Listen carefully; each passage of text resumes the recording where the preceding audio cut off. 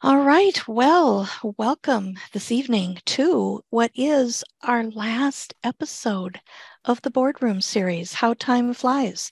We've done 4 Boardroom programs, 5 actually, I think we did 5 this year in 2022, and this marks the last one. So I'm glad you're with us tonight. I'm Bonnie McEwen with the State Library. I'm the consultant for the Northwest District, and I'm joined tonight by Sam Bowers, our continuing education consultant at the State Library. And we have a special guest star tonight as well. Rachel Onuff has logged in all the way from Vermont. So how do you like that? When last we looked at registration numbers, we were at 91 logged in. So that, or 91 registrants, we hope that many will log in. There may very well be more than that actually listening and watching if you're doing a watch party at your library. So in the chat space, do let us know that. We've heard from Woodbine and Cherokee and a few others where several trustees have gathered together to watch tonight. And I really like that approach to online learning. I think it makes it so much more social that way. So this is the last in our Boardroom series, and it's called Policy Watch, Policy Topics Lost and Found.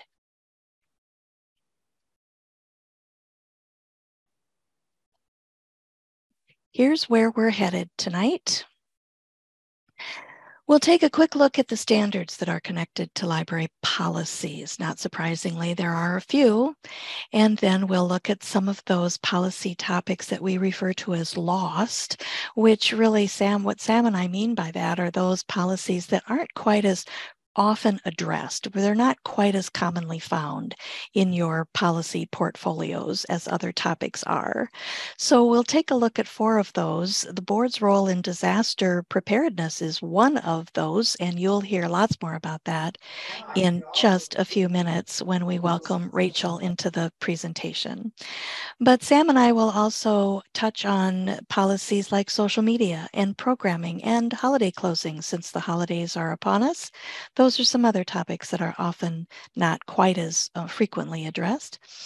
We'll welcome your comments and your questions. If you want to fire those up in chat, we'll make sure to circle back to those and try to answer as many of those as we can tonight. This is being recorded, and you'll receive notice of the recording and the slides in about a week's time. So it is important, I think, to connect standards to the topics we talk about, and we can always be pretty assured that we will find standards connected to almost every topic we talk about at the State Library, and policies are no exception. These are 2 standards that are policy related. Standard number 7, required at a Tier 1 level, requires that a library board adopt 4 policy categories: circulation, collections, personnel, and internet use. And we know those are not the only 4 you have in your policy manual. You probably have many more than that. Standard number 9, then, though not required, does suggest that the board adopts more than just those 4, and you probably have more than those 4. You probably have policies on meeting rooms and makerspaces, and you may very well have policies on these other categories, like these you see on the screen. These are some of the additional policy topics that you could have, that maybe some of you have some of them, maybe some of you have all of them. But I found in my experience that some of these topics tend to be among those that are least often addressed, which puts them in our policies lost category. Now, HR, I've mentioned, is one that is required at a Tier 1 level. So no doubt you have an HR policy, but it could be that there are some subcategories within the larger category of personnel or HR that maybe you haven't thought to include. Like, for instance, what do you do about job performance evaluations? What about determining mileage reimbursement when the staff heads out of the building to workshops and conferences? What about education expenses? Maybe you're even able to garner a little bit of your budget money to put toward paying for the memberships into things like the Iowa Library Association or the Public Library Association. Maybe you have money enough to do that for your director and your board president. Those are kind of subcategories within HR. And you probably, as the slide on the square on the left shows, a policy on public safety, you probably have addressed safe children and unattended children in the library, the what ifs behind that. But have you maybe considered what to be done in terms of emergency evacuation? What about making sure that your safety equipment is inspected? What about encouraging your staff to do public safety kinds of training at least every year? Rachel has much more about those public safety issues coming up in her presentation. So you'll hear more about disaster preparedness shortly. But as you look at this list, what we wanted to do is ask of you, which of tonight's lost policies, policy topics has your library addressed? We're only going to bring forward the top 4 that we're going to talk about tonight.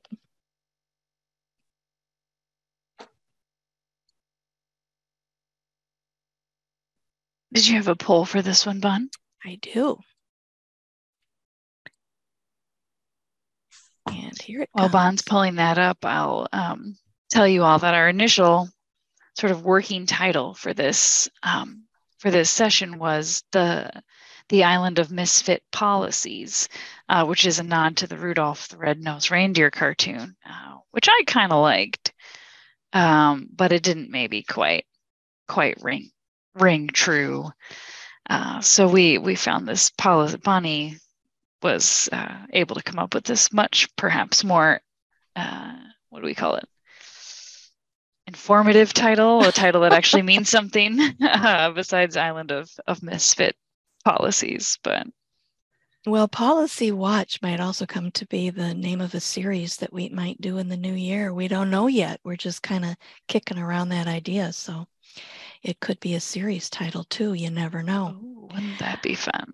So those of you who have your hands on the keyboard and can answer this question on behalf of your library, we're only asking about tonight's lost policy topics: disaster preparedness, social media, programming, and holiday closings. So go ahead and chime in. It's multiple choice, so you can answer one or more or all. And we'll give it just a few more seconds here.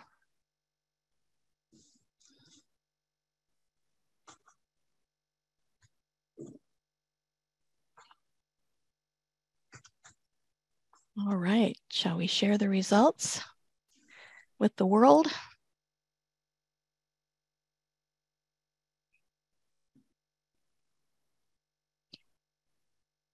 All right, here's what y'all said.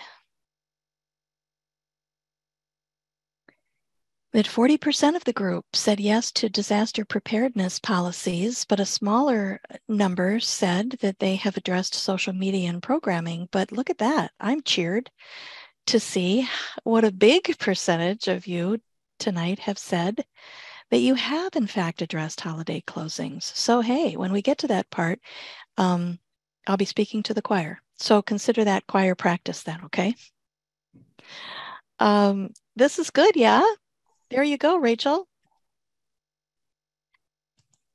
There's your percentage for the folks in the audience who have turned their attention to disaster preparedness. Yeah, that's wonderful. And I'd love to hear from especially those folks who have developed policy around disaster preparedness for their library. Be great for you to share with your colleagues. So we'll make sure we have plenty of time for that as well. All right, well, should I go ahead and get started, Bonnie? Yes, please do. We are so happy to welcome Rachel Onuff with us. She has logged in from Vermont.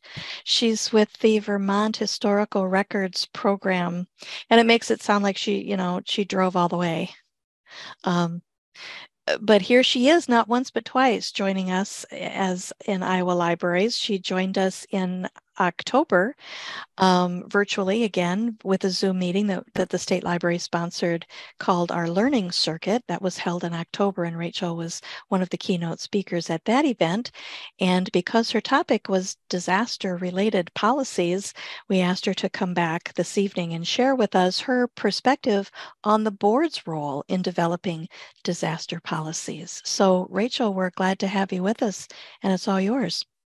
Oh, you think I could jump in with one quick thing, Bon? Yes. I should have run this by you. And Rachel, I apologize for talking an extra couple minutes here, but I thought it might be, do you mind if I talk just a couple seconds here about why we are talking about disaster policy? Oh, of course, yes. Yeah, so the State Library of Iowa continuing education team likes to pick a theme every year where we sort of focus our education efforts. And our theme this past year of 2022, has been Make Room for Yes. And so we've kind of done lots of things on the topic of, like out with the old, in with the new, be thinking in fresh ways about what your library can do and be in its community.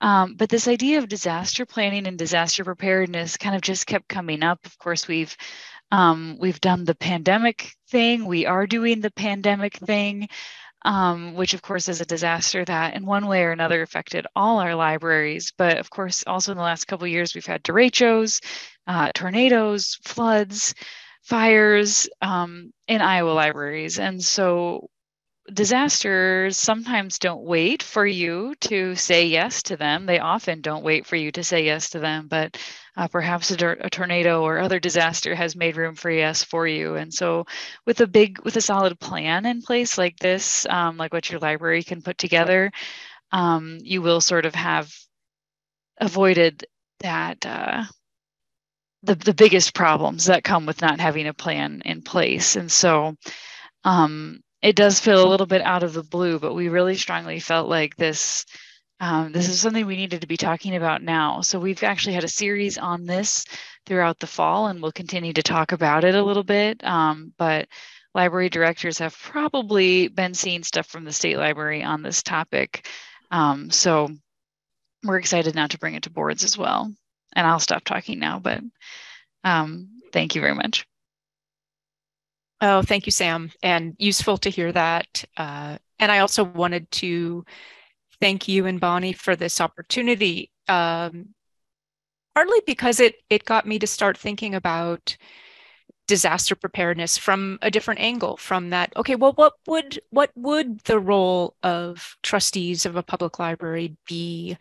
Because more recently, most of the training I've been doing is focused very much on that plan development, on getting a disaster plan in place for your repository, whether it's public libraries or historical societies or museums or town clerks' offices. I work with a range of different repositories here in Vermont, but a lot of the interest in disaster planning has been in public libraries.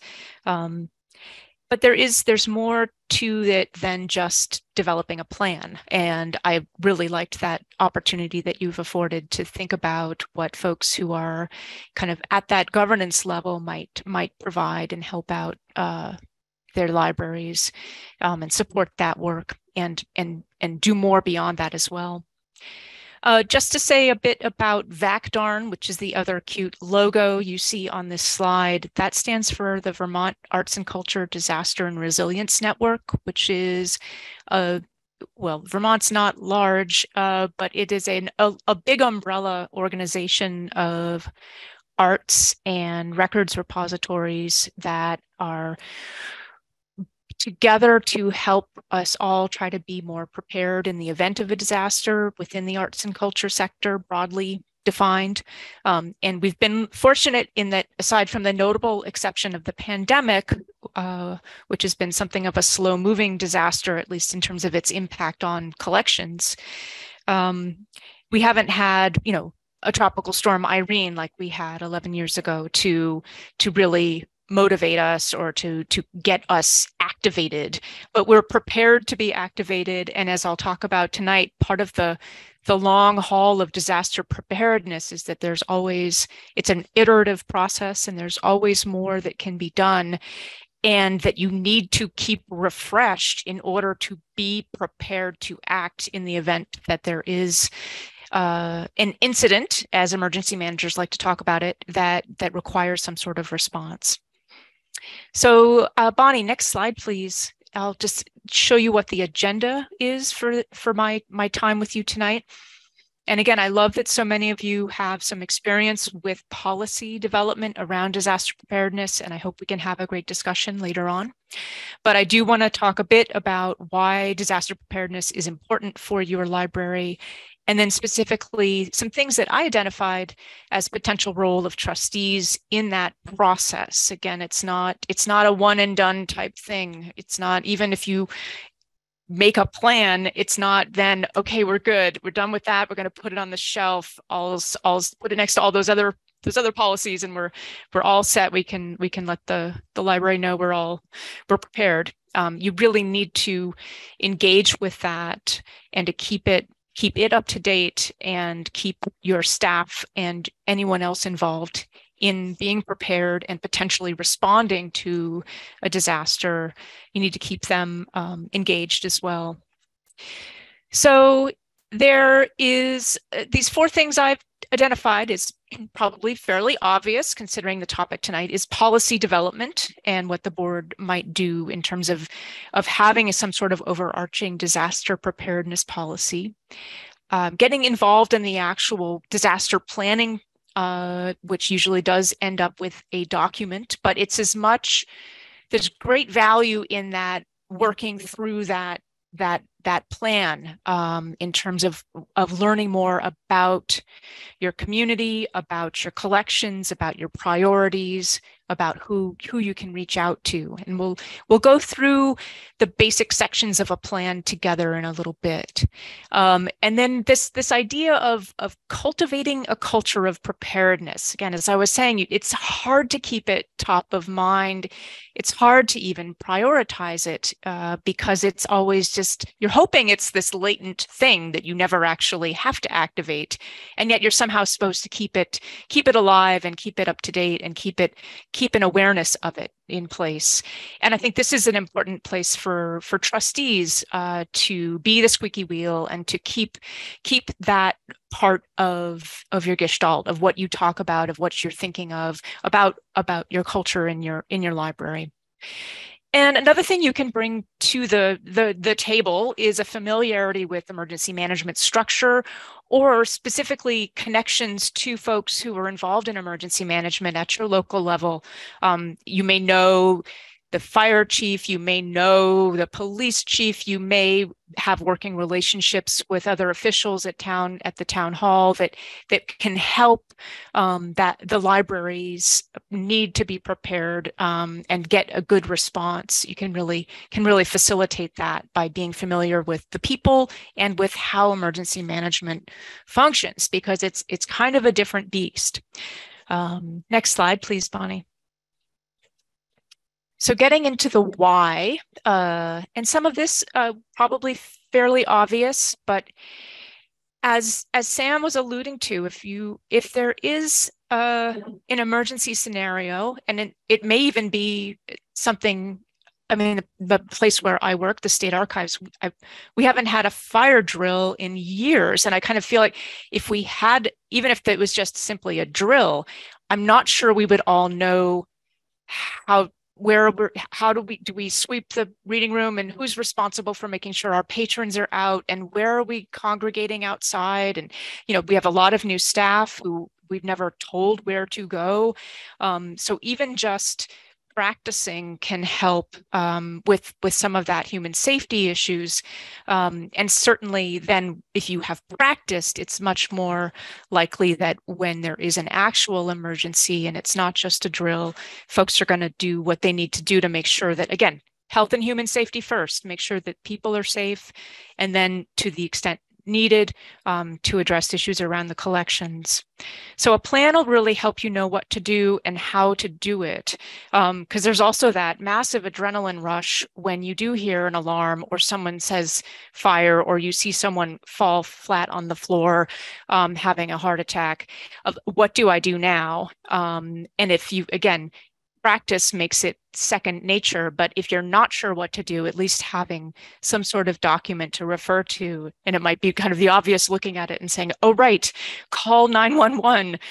Again, hopefully that's ingrained in most of us, but it may be very useful to have something that'll lead you through some steps. And if you have a plan, it's going to make it more likely that you'll be able to protect, because I say, the safety of people and of property.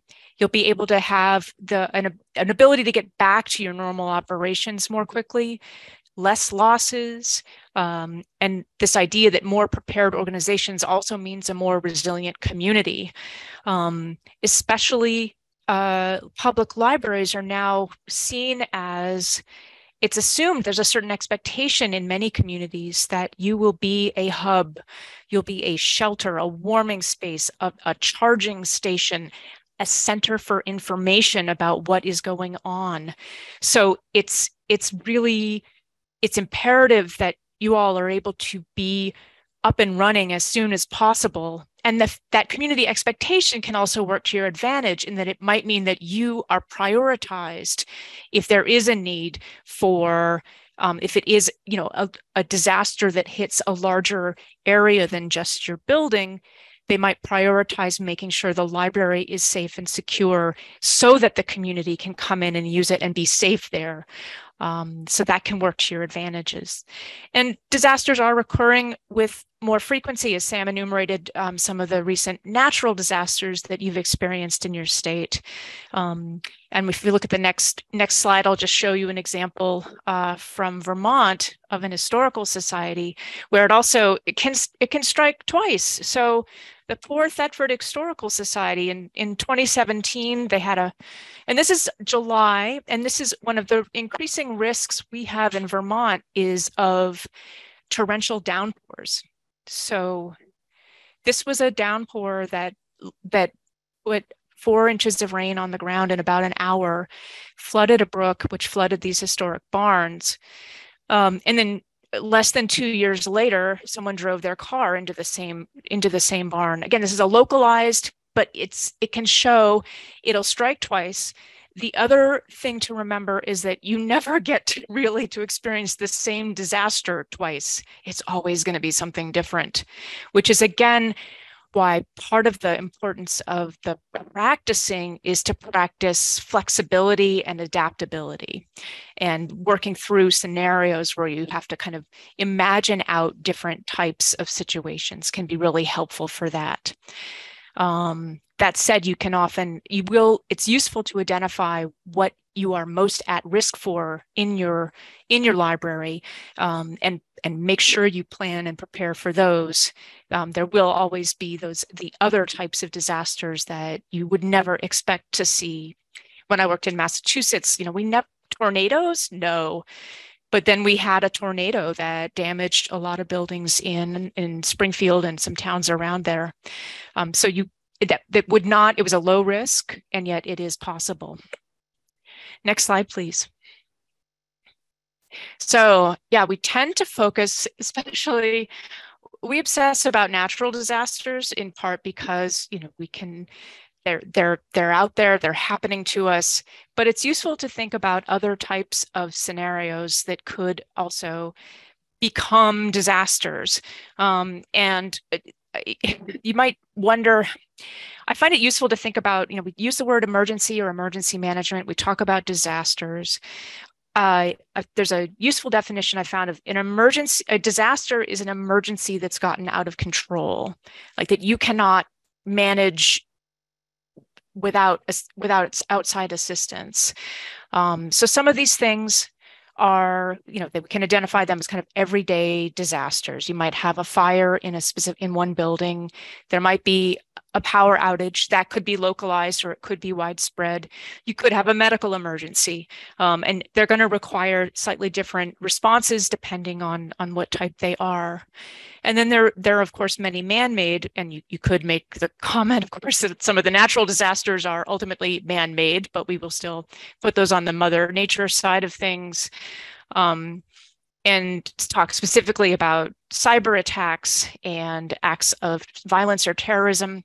It's also useful to think about, when you're doing a kind of a risk assessment, are you close to railroad lines that carry hazardous materials? And what would happen if there was a spill? How close are waterways to and dams to your library? And what being aware of your immediate environment and what sorts of other buildings or industries are around that might be putting your facility at risk because of the activities that are happening within them. Next slide. So now to get a little bit more into the role of library trustees. So it's important that you articulate at the policy level why disaster preparedness is essential and what the library will do to ensure that it is prepared for disasters. And that policy could probably be fairly succinct. You can also go deeper into doing a full-fledged risk assessment or seeing what the state hazard mitigation plan has identified as the highest risks for your area. You also want to kind of lay out, but at a high level, what your library will do to ensure it's prepared for disasters. And you don't want to let your policy be an unsupported mandate. You want to actively participate in the planning and procedure development and maintenance. Now, this is going to vary depending on your library and what size your library is, how large the staff is, how well resourced you are. But in many cases, it's actually the smaller and the smaller libraries that really rely on trustees to help with that planning process. There might be, in Vermont, we have many single librarian libraries and they may only work part-time, where they do need other people to help with the plan development. So that could be a role for trustees to do, is actually kind of getting into the weeds on the procedure building. And as I mentioned before, connecting with local and state emergency management officials could be really useful. It may be that you are trustees of your libraries, you're well connected in your communities, you know everybody, so you can bring that advantage to the table. And here's some examples at the policy level that you could include in what you draft. It may be that you say the library will maintain a disaster plan, reviewing and updating it every May Day. So May Day is something that a number of years ago was established just as kind of, again, to try to normalize and embed refreshing and keeping preparedness top of mind for archives and libraries and buildings and historical societies, kind of all of those places. So there's often promotional campaigns around May Day by some of the larger groups like the Society of American Archivists or the Association for State and Local History, encouraging people to review their disaster plan if they have one, and if they don't, to resolve to start working on one. You can decide that for May Day, you're going to have a tabletop scenario discussion over lunch or something like that. Use that as kind of an opportunity to do something disaster preparedness related, and know that there are people all around the country doing the same. Other examples of policy, maybe saying you'll conduct fire drills twice a year and a disaster training session for staff and trustees annually. I think it's good to put in timeframes. I mean, you don't have to put a date, but to say how frequently things will happen. And I believe that that your public library standards volume says that policies should be reviewed every 3 years or sooner. So you can kind of incorporate that into your best practice. You might also have in your policy that the library will schedule a walkthrough with the local emergency manager every other year or whenever a new person assumes that position. So again, someone's going to have to kind of keep track of what the things are in the policy that you say you'll do. But that's, it doesn't have to be a tremendous policy. But I'm really curious to hear what some of you who have policies have included in yours. Next slide, please, Bonnie.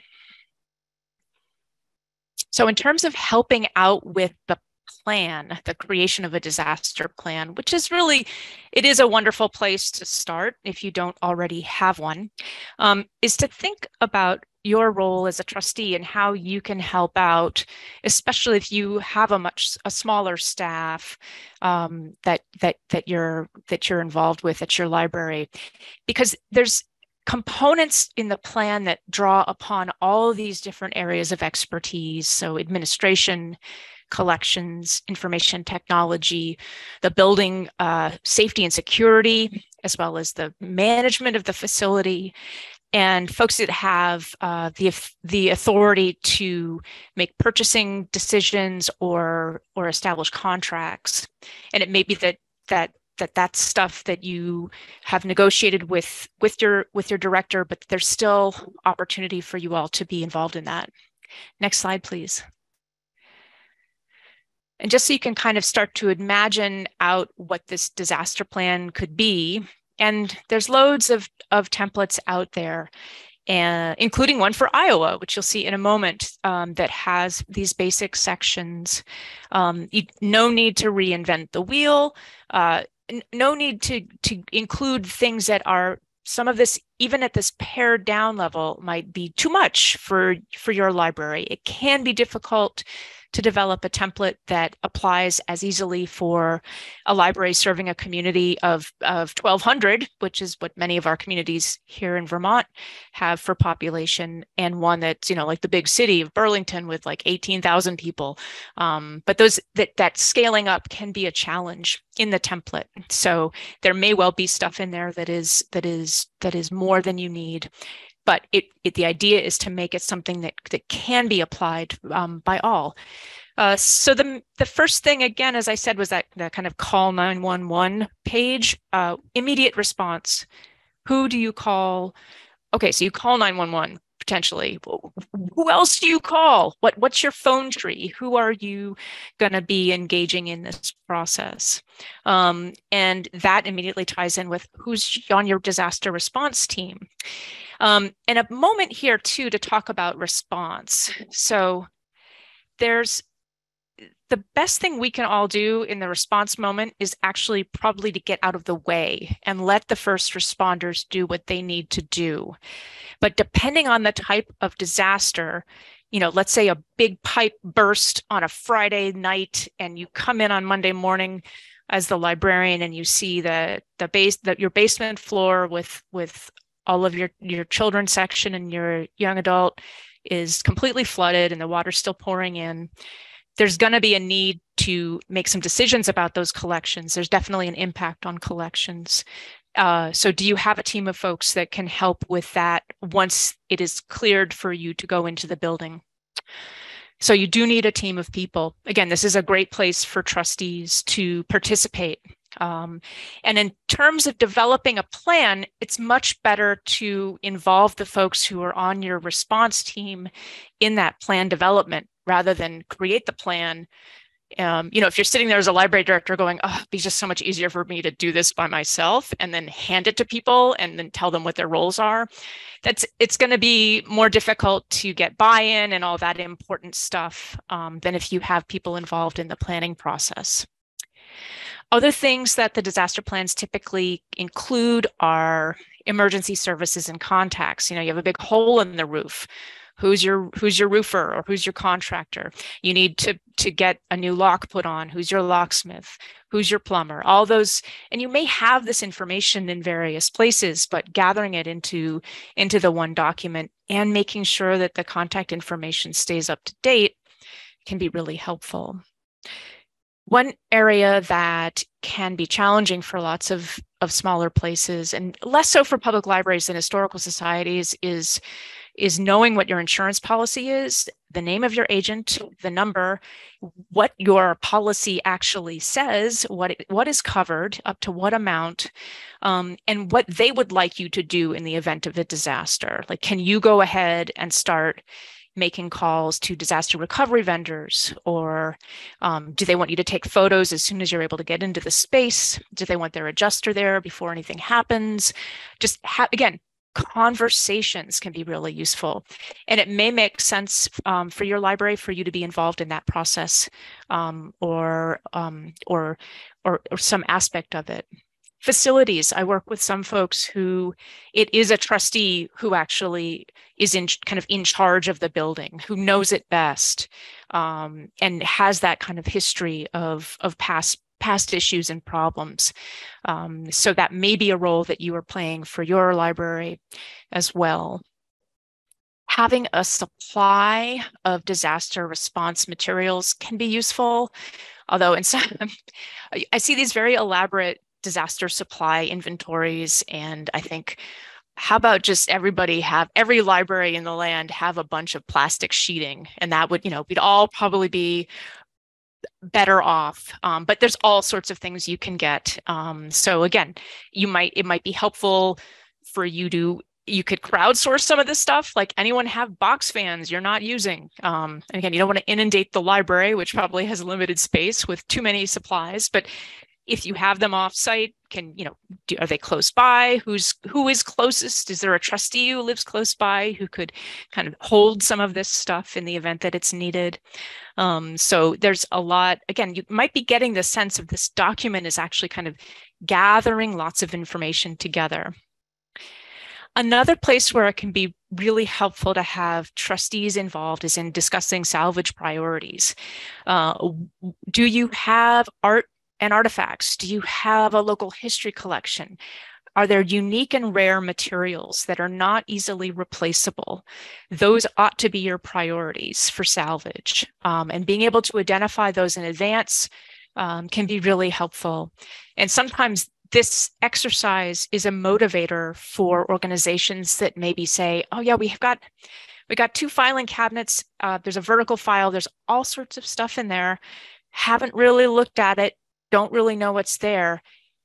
It might be good to get a better sense of that and identify what are particularly unique materials to make sure that those can be identified as things you would prioritize for salvage. And it's good to keep information in your plan about the plan. This can be like when it was created, when it was updated, and what other resources you used in coming up with your plan. Next slide, Bonnie. So here's the Iowa disaster plan template, and you'll see it has a lot of these same categories and breaks them down a little bit. So you'll see under, for instance, facilities, you'll see floor plans included and where the main utilities are and the shutoff valves, things that would be useful to know and to have written down so that if the person who is actually on the scene doesn't know this stuff, is not the facilities person, they can go and shut off a water main if that's what really needs to happen. So lots in this template that'll kind of guide you in your information gathering phase. And you can see how, on the one hand, it's not big, it's 12 pages. I mean, it'll be a little bigger once you add your information, but this is not a massive plan. There was a trend a few years ago to have like these really thick plans. The Northeast Document Conservation Center in Massachusetts has an online template called D-Plan, and it's recently been revived and made leaner and more inclusive of arts organizations. But it used to be when I would teach for Simmons Library School, my students would write disaster plans for actual institutions, and the thing that came out was about over 100 pages, because it included a lot of specifics about how you would actually salvage a book, and what is damp as opposed to wet as opposed to soaking wet, and kind of leading you through all sorts of process on the recovery side of things, which is what happens after response. But we're hanging out mainly in preparedness land, but I'll talk a little bit about some of this other stuff when we get into emergency management. So next slide, please. So just to talk a little bit about strategies, it is small, but it is slightly tedious, and your library director might be very grateful to have you pitch in and say you'll be responsible for some component of it, or maybe you're the person who rides herd and keeps people on deadline, and can kind of keep everyone else moving forward in their different areas. So whatever's going to work for you, but just to think about these different. I'm a huge fan of chunking in all aspects of things. So think, how can you break things into manageable parts and then divvy them up and guilt each other into doing them? Or food works really well usually too, so it doesn't have to be a bad and not a negative thing. Keep it positive. Speaking of keeping it positive, next slide please, Bonnie. Again, back to this idea of cultivating a culture of preparedness. So again, you guys do governance, so you get to set the agenda. So keep this kind of activity on your agenda. See that there's a way to integrate. You don't have to be crazy about it, but every year, maybe do something preparedness related. Other ideas I had, and I'd love to hear from you all as well about what you've done, is potentially including coordinating disaster preparedness, actually naming it in the job responsibilities of the library director or some other staff if you've got a larger staff. Use existing opportunities to talk about disaster preparedness to do things locally. So there's May Day, as I already mentioned, but there's also National Preparedness Month, which is September.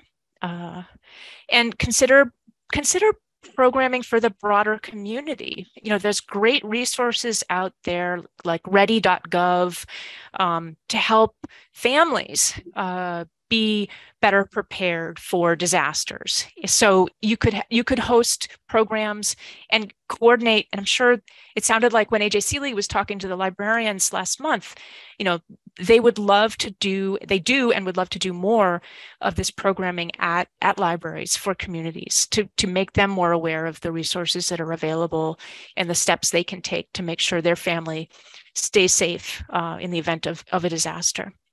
And then this idea of action, of training. Again, the plan itself, the process can be helpful and stimulating and get you thinking. But then once you've actually completed the plan, now what?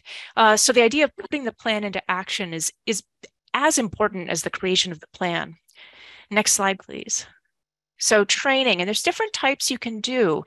It can be as simple as sitting around at a table with a scenario that you then spin out. And I have a few on the next slide I'll show you. And you just kind of walk through that scenario. And what would you do with that scenario in your specific library? How does that play out there?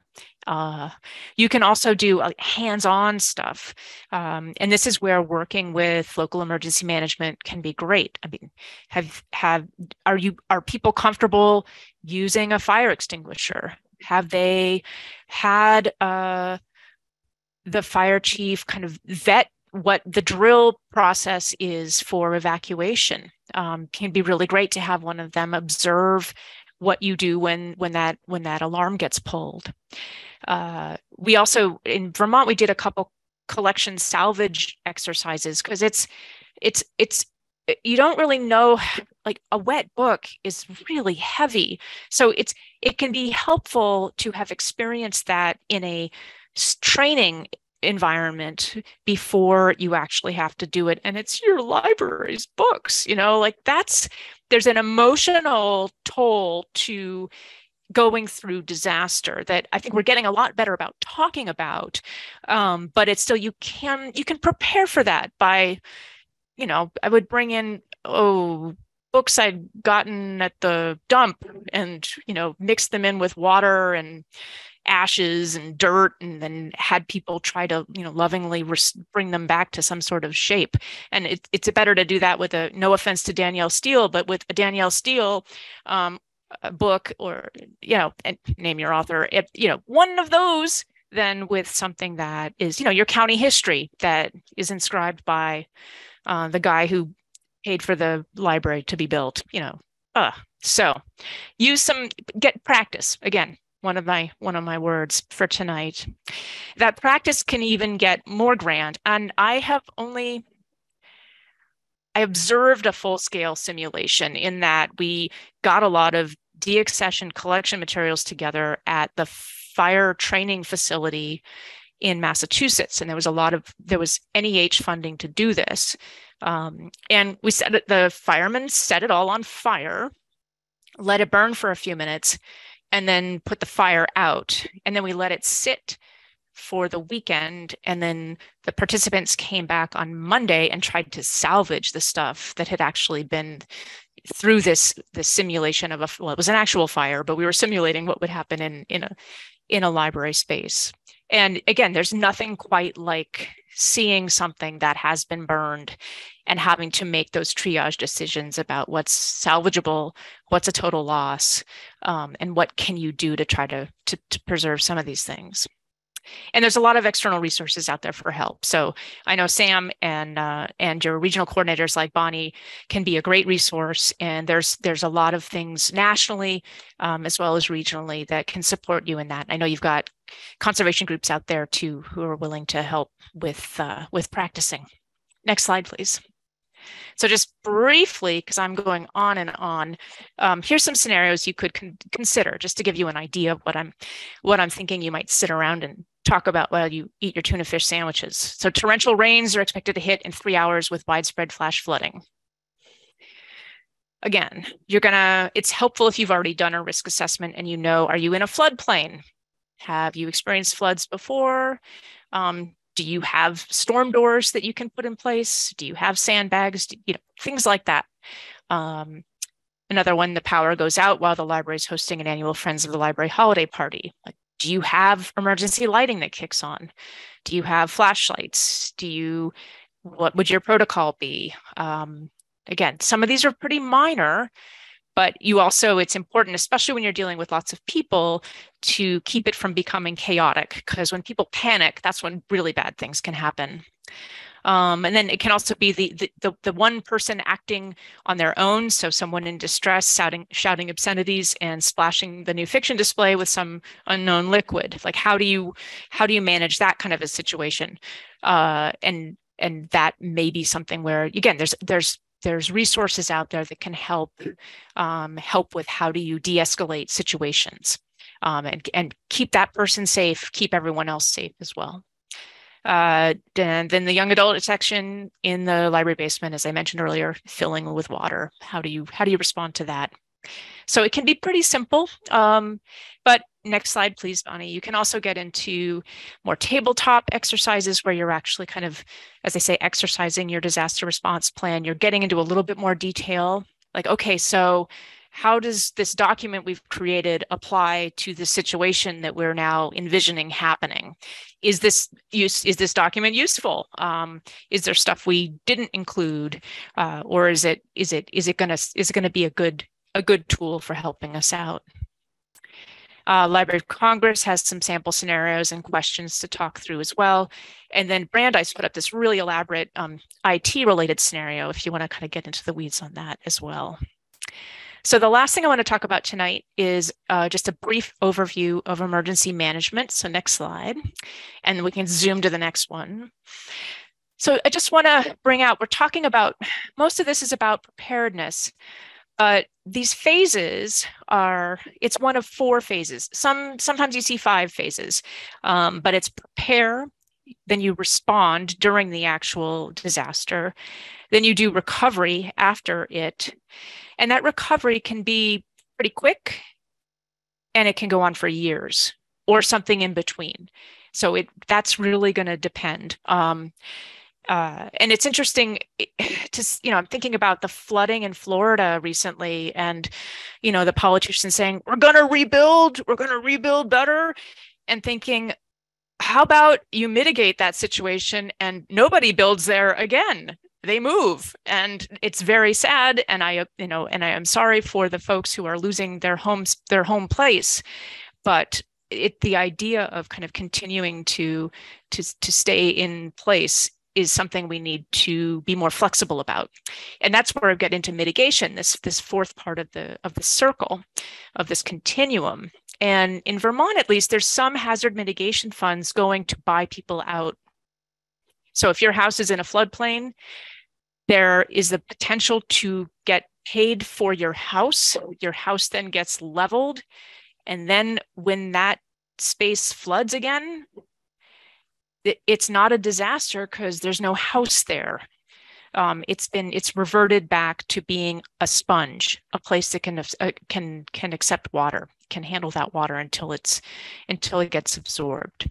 So that whole mitigation, this is it's my favorite part actually, is that you think about how can we reduce the risk of needing to have to respond to a disaster?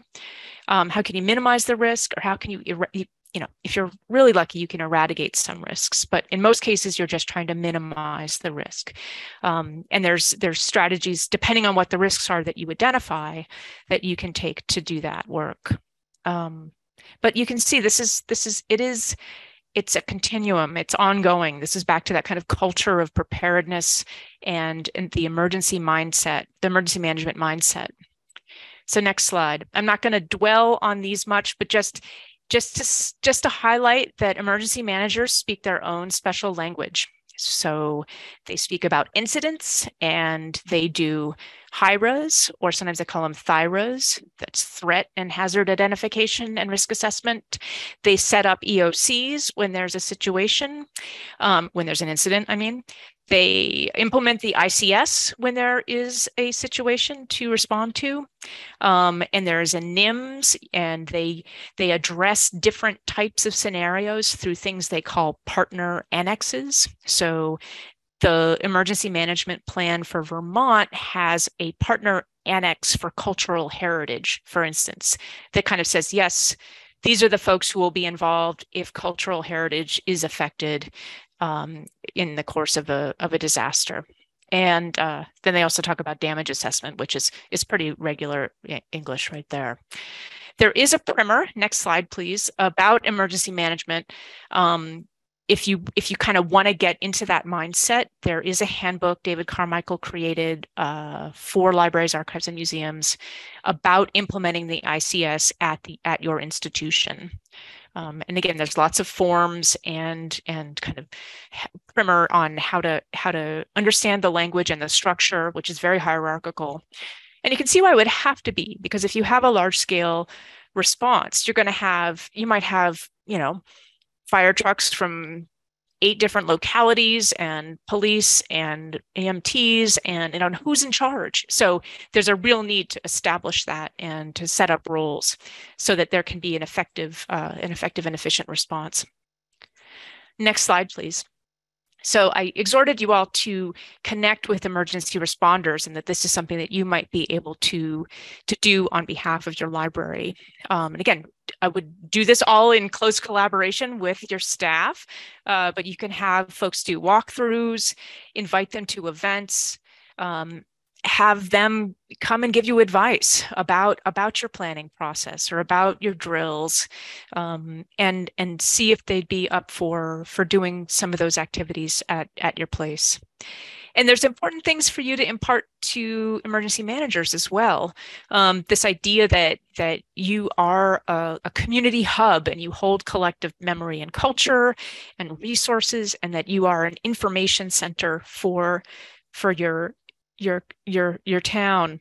And some of your collections may be irreplaceable, and that can be very useful to communicate and to make sure they understand where they are, because they do have some discretion over where they hold that hose and where they blast the water. So if they know that they want to try to protect certain areas, they can direct the water away from that if they're responding to a fire, or they could even take the time to, if they have them, to put protective tarps over those materials before they start blasting. And yeah, again, if they're not already aware, make sure that they know that if your building has that kind of capacity, that you can be a gathering space in the event that there's a community-wide disaster. And make sure that they know what your layout is, where they can get in without breaking down doors necessarily, where the different locations for shutoffs are, and all of that. And again, you keep an eye on if there's been a turnover in staff, because that's another opportunity to begin all again with that relationship building. And finally, just one more slide to show you, just to point out that there's many layers of emergency assistance available to you. I would definitely start local, start with your town or city emergency management director, but there are going to be folks, depending on how things are organized, that are useful to you at the county level, the state level. There's always FEMA, but if you can work through one of your local folks to get to FEMA, that's probably best. There's also the NEDCC, I mentioned them earlier, has a 24/7 emergency hotline. You can always connect with someone there who can give you advice specifically around collections if you have an impact there. And my next slide is just to say thank you. This has been great, and I look forward to discussion. And don't hesitate to be in touch, please. Thank you, Rachel. Sam, I have a thought. What's this? I have a thought but this depends on Rachel, actually. If Rachel can stay with us. Can you? Or are you ready? I was planning to. Oh, yeah, good. I want to hear about these policies. Well, well, my thought was that what if we used our remaining time with Rachel staying with us to find out what all of you who said you had disaster prepped plans at your libraries, if you could share your experience, or if you have any questions to ask of Rachel while we have her. She is of such tremendous value in this topic. She has incredible expertise in this that I certainly don't have. I certainly can't claim. And so I wondered if we could kind of pivot and flex the rest of our time to be Rachel, and then we can always circle back. Sam and I are here forever, so we can always circle back to these other lost policy topics when we meet again in the new year. You tell me what you all think about that idea. Sam, what do you think? I am game for that. I haven't had any supper, so me presenting on an empty stomach is always a dangerous proposition anyway. So I would certainly love to hear feedback from librarians who have worked their way through the plan, maybe from board members who have been tapped at one time or another in the past few weeks. If there's a board member here who's like, yeah, starting in October, my librarian really started bothering me about getting on this plan business. That fault would lie with the state library, and we want to hear from you too. Sam, never mind. I've got it. Okay. Never mind. There we are. I lost all controls there for a moment. But okay. What do you all think about that? Let us know as we look to kind of flex the remaining part of our evening tonight to include Rachel in on any of your questions that you have for her specific to disaster planning, and to share any of your experiences, those of you who said that you've been down this road. We would love to hear from you. And you know what, Sam, it also occurs to me that this would be a great time for you, maybe as they're thinking of questions for Rachel, for you to share your screen and take them to our disaster preparedness toolkit, because we showed you in Rachel's portion of the slides, we showed you a slide that said, welcome to Iowa's disaster planning template. But then I realized the slide neglected to tell you that that's on our website.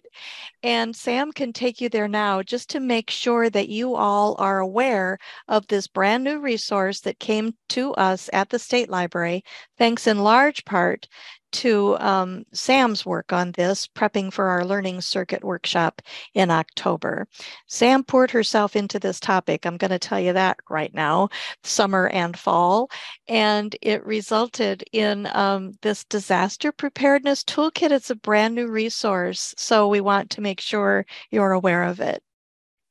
Yeah, absolutely. I'm happy to do that. And then I would invite folks to, in your Zoom controls, you have the ability to raise your hand if you do want to come off mute and talk. So while I'm doing that, you guys be thinking about how this has gone in your library in the last few months as well, if you do want to come off mute. So while you're prepping those stories, let me show you the disaster preparedness toolkit that we've put together here. The crowning jewel of which, of course, is our template. I do want to say, for those who are following along with my typos at home, that yesterday I caught a typo in this title block right here, which makes me feel like the queen of the world. And this has been up for about 6 weeks. So for all of you who have read and loved and used this resource and not told me about the typo, thanks for nothing. But all that to say, the typo has been fixed now, and I'm really pleased to share this document with you. You'll see right here, Rachel's organization credited. Rachel was hugely helpful as we were putting this topic together. And then, yeah, as Bonnie said, I kind of took advantage of a slow summer and really dove into this. So you can download the template itself, which has all those different sections that Rachel outlined right here at this link.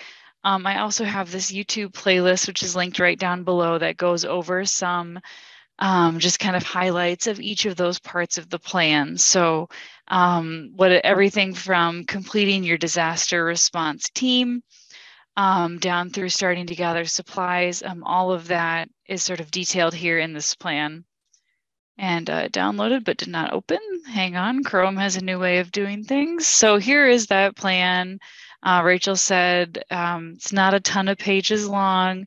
Obviously, there's a lot here that you can delete if it's not relevant to your library. You can add things in if there are things you need, but we really do want this to be in an easily accessible place in your library, most of this information, to whoever happens to be working the front desk, because you know this disaster is not going to strike when your director is working. It's going to strike when she's on vacation somewhere warm and has turned off her cell phone and said, do not bother me for any reason at all. And so you certainly want whoever steps in to manage an issue to be well prepared. And I also like to remind people, we just heard an example of this in a panel of libraries from around the state of Iowa.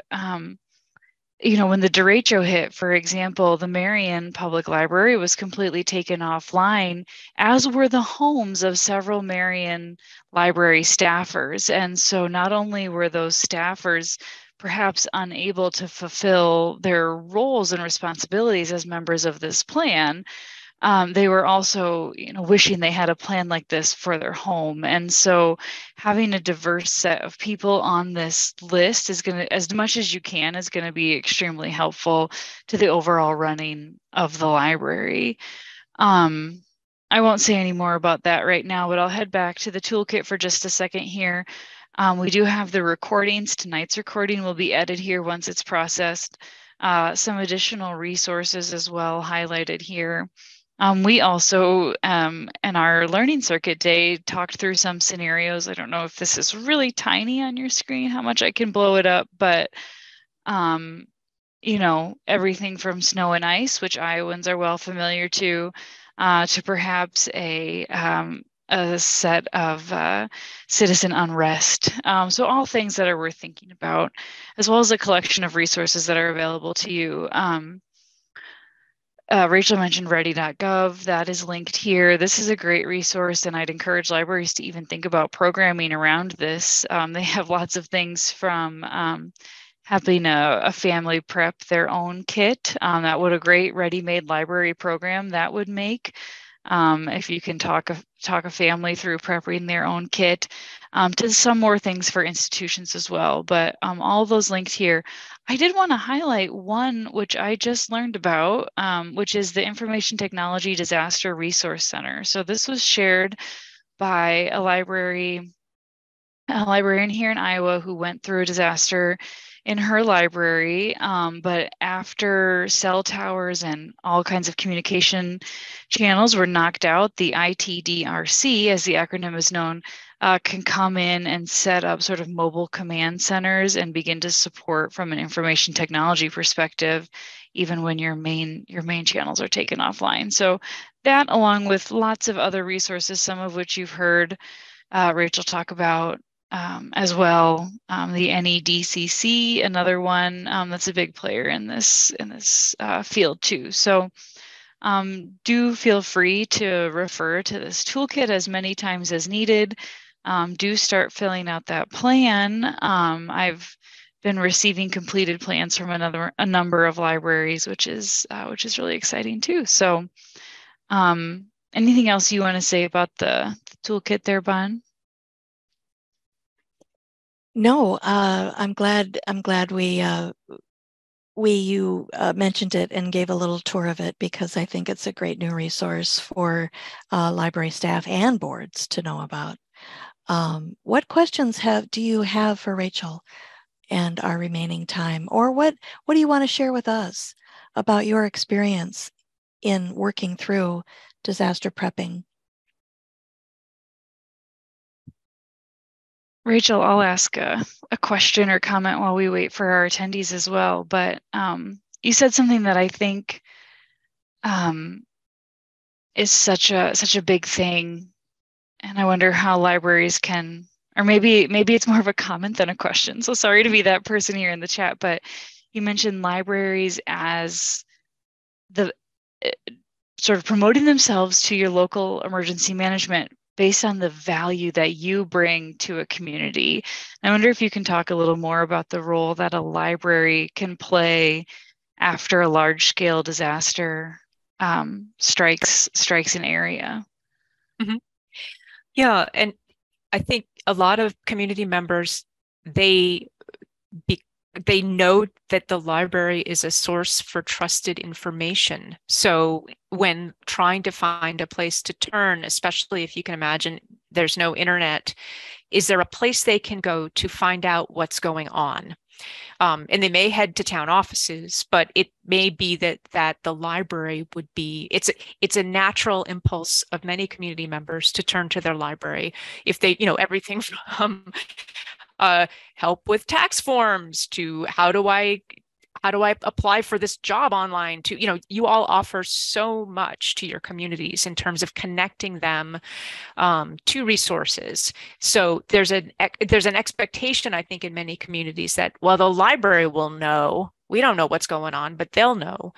And it may be that if you can have explicit conversations with emergency management about, because part of the ICS is to establish a communications person, and so that there's again, so that that a consistent message is going out.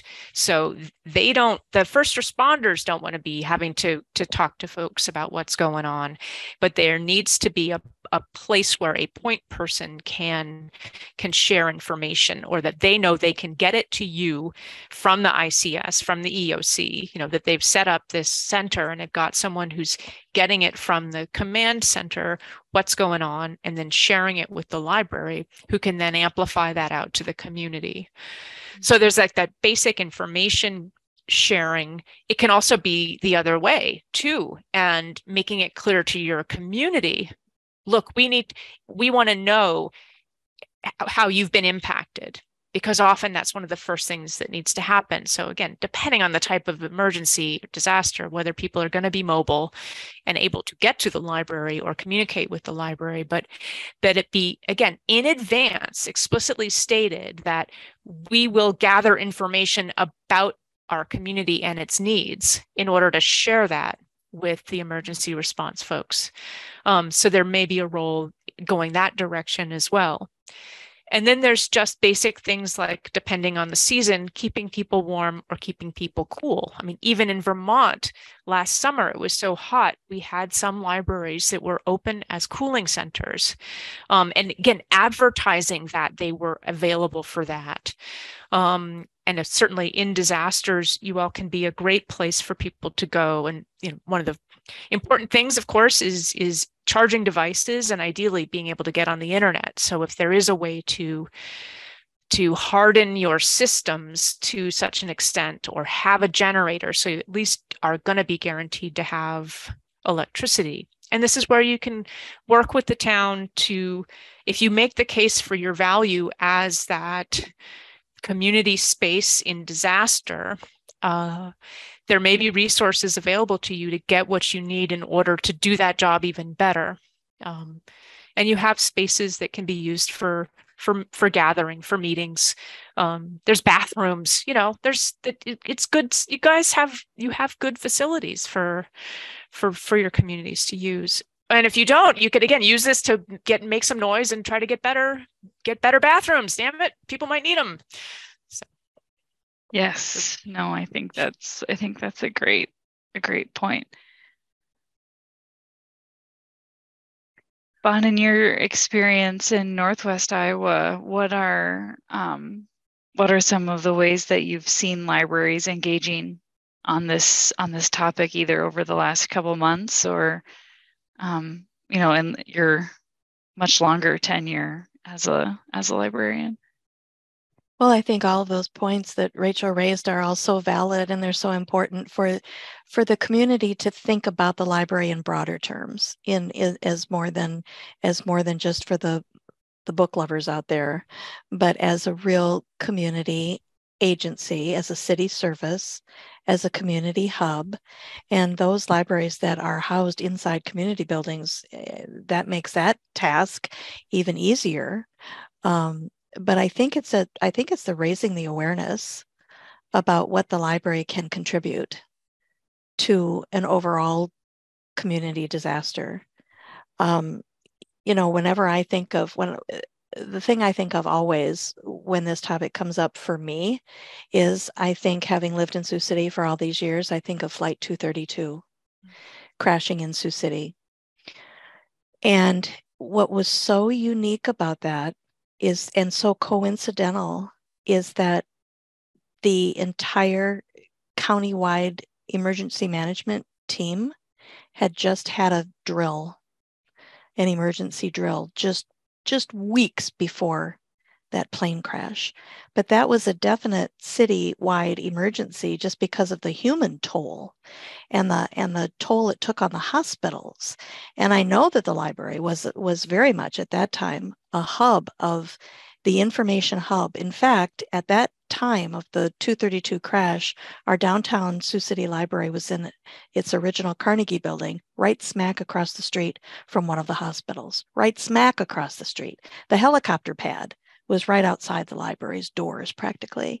And so the library really was very much an information source for the media, for all kinds of community involvement and people wanting to help however they could. So it really, to me, is raising that awareness about the library as a great civic partner when times like that happen. I heard an interesting story earlier this week as well about I know another role the library can play was after a large-scale disaster in town, the library coordinated the efforts with another volunteer group that would take and restore family photographs. Oh, so right. the members of that community could submit, I don't know if it was one photo per family or a certain number of photos per family that had been destroyed.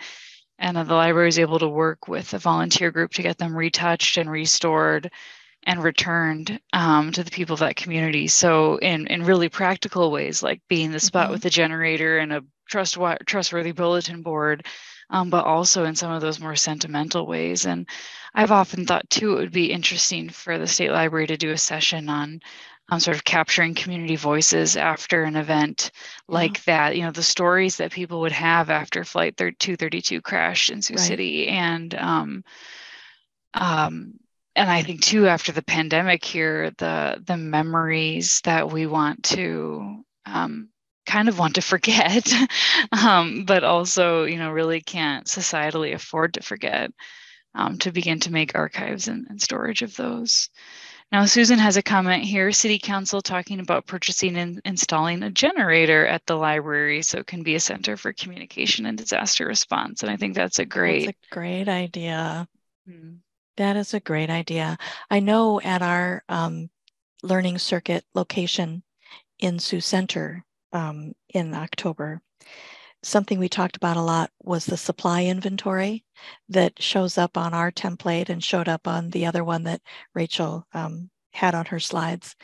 A supplies inventory, our group talked about how all supplies are not created equal, right? All flashlights are not made equally. All extension cords are not created equal. So to have the board in on those discussions about those supplies that the library can have on site, and maybe spending a little bit more money for really heavy duty, powerful extension cords, or those, or boots, or those Tupperware tubs to have to collect materials, and really heavy duty flashlights. That was a fun discussion at our location, and I think so many people agreed that they need to spend a few more dollars to get some better supplies, some better equipment. I see we have Laura with her hand up, and then another comment in chat to address. Go ahead, Laura. Hi. When Rachel was talking, one thing that I was thinking about, and I am a board member for the North Liberty Library. I was thinking about what happened with the Black Lives Matter and with the protests with George Floyd, and with the downtown Iowa City area. It made me think about all of the businesses who there were some vandalization with spray painting and some broken glass, and it made me think about the Iowa City Library because it is right downtown location. And it just made me wonder if they had something in place. And then I know they have programs that they do to work with the community, same within North Liberty.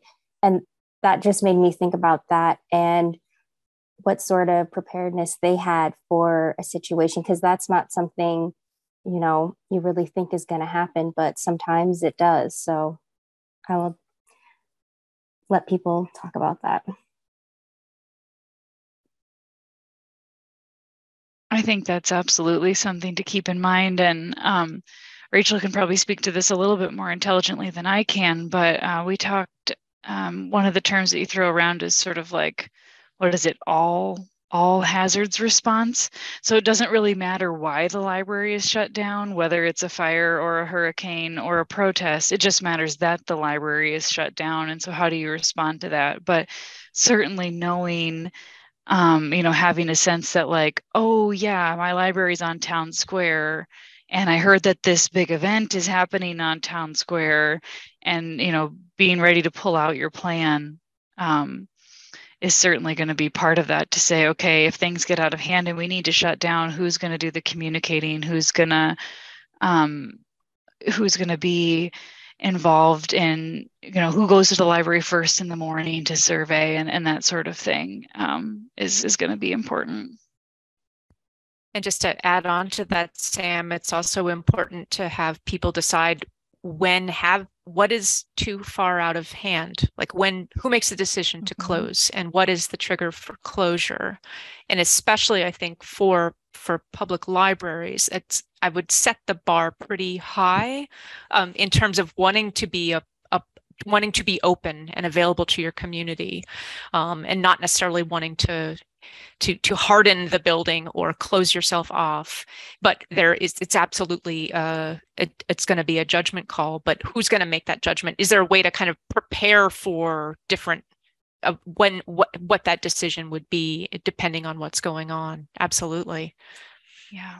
And we heard the example in the learning circuit I attended in Clarinda of having a really lovely tornado warning plan, I believe was the example, in which everyone who was in the library would go to the storm shelters, which was the public bathroom, or which was the bathrooms, which worked great until the tornado warning happened during the largest summer reading program of the year. And, you know, so they had about 80 kids in the library, and we're trying to figure out, okay, how do we cram 80 kids into, you know, 2 bathrooms, and do we have other options? And so having someone, you know, of course you never plan during a tornado, and a tornado is something you can't necessarily predict, but you know, trying to think through some worst case scenarios is all part of this process as well. Bonnie, do you want to speak to the comment in chat?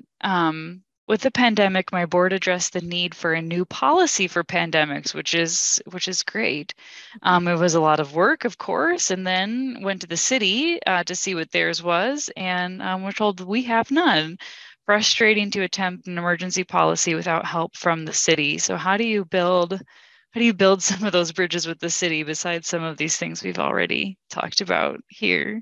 Yeah, I really sympathize with that, Lisa, because I know in 2020, and it was so incredibly aggravating and scary, actually, for libraries to feel like they didn't have much in the way of city support. I found in my conversations and talks with our Northwest libraries that those libraries fared the best were those libraries in towns where their city governments were very proactive in their response to the COVID crisis, and where those city governments even, and of course, these were some of the bigger towns that had the advantage of HR people on staff and could look toward their city administrators and even their city attorneys for guidance.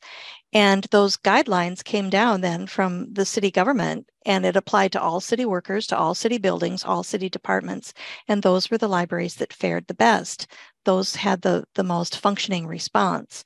And those that felt like you, Lisa, that felt like, well, here we are trying to figure this out on our own, it was incredibly frustrating. So I think use that as your example in your future conversations, I think, with your boards.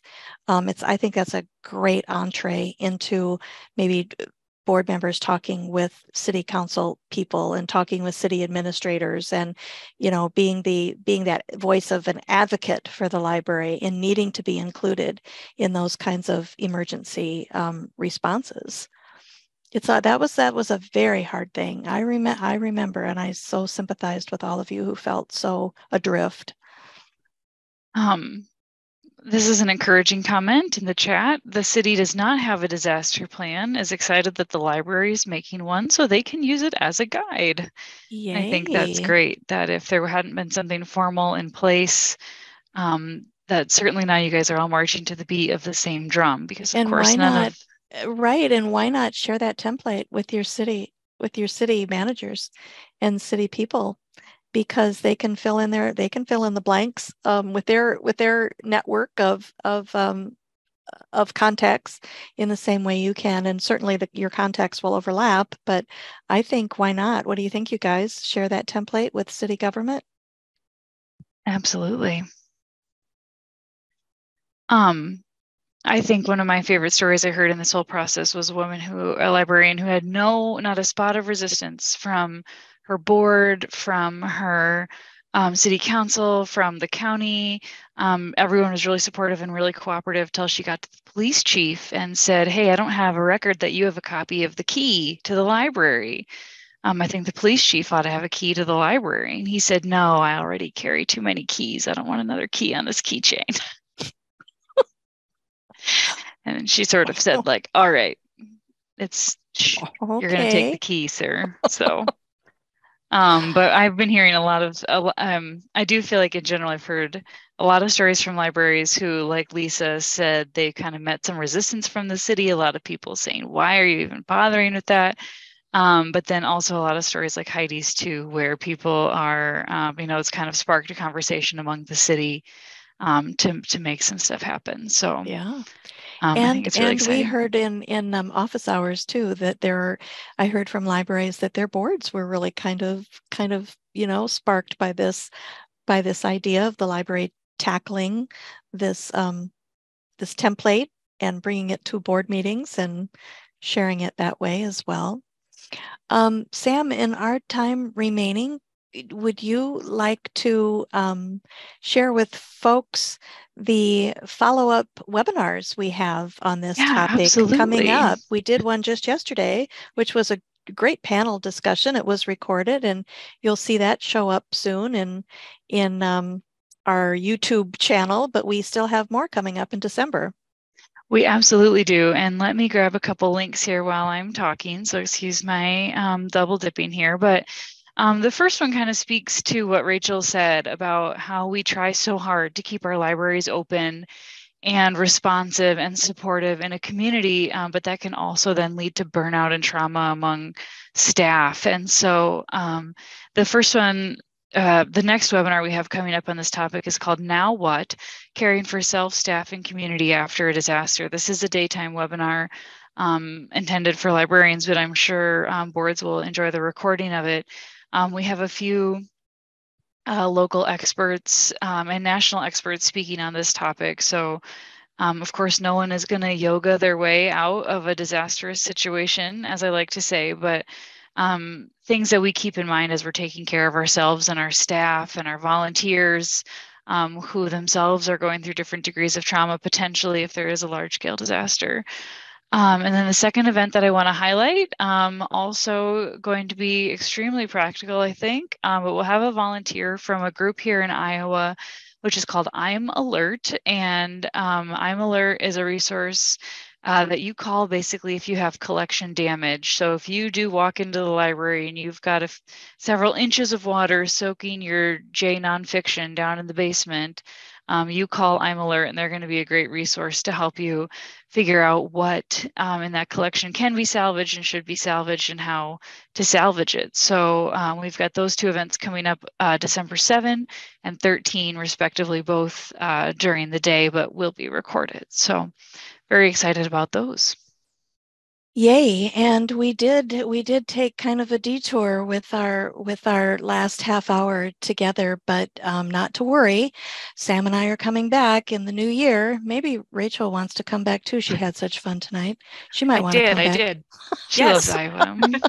I do. We will be back in the new year with another round of the Boardroom webinars, and we will certainly come back to this topic of Policy Watch. Now, see, maybe we do have a good reason to use that as a series title. We will come back to this idea of policies lost and found and share some other discussions with you on the topics of social media and programming and some other topics not as often addressed. But until then, we thank you ever so much for joining the discussion tonight. And our thanks truly to Rachel for spending her evening this way. She's joined Iowa Libraries not once but twice in a matter of 2 months. And so we're glad to have you here, Rachel, and we so benefit your expertise. Thanks so much. Thank you. Absolutely. It's really been my pleasure. Thank you. Bon, before we hang up, if people are still in the room, I want to tell folks to save the date for ILOC. That will be our next trustee event. Yes. I just put the link in the chat, but we'll trim off the recording before I get to this part since we had such a nice end before I word vomited a little bit more here. But ILOC being our virtual conference, which this year is old enough to drive on its own. ILOC turned 16 this year. Holy cow. Yeah, right. So I put the link in chat.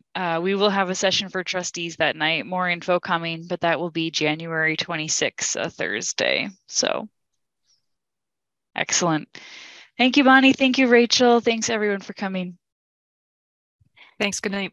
Yep. Good night. Good night. Happy holidays, everyone. Thanks for being here.